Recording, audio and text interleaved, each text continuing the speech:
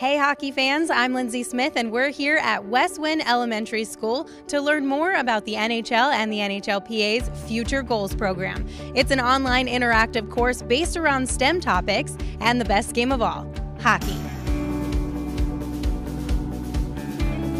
The Future Goals program is a new educational initiative brought to schools across North America from the NHL, the NHLPA, and then the 30 NHL club teams.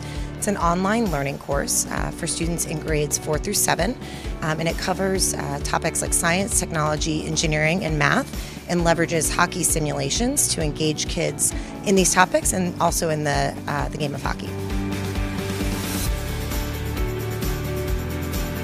I think it's a pretty interesting sport. It involves more math and science than you actually think. I think people think that it's just like more chaos, but no, it's like very intriguing. John Scott has a great background in engineering, so he wanted to come out and check it out with the kids, and we had a little assembly so that we could teach the kids a little bit more about John and also kind of help them relate some of these things that they're learning in the curriculum back to hockey. And so he got to speak a little bit more towards the things that he uses in his everyday life that involve science, technology, engineering, and math. So where's the math?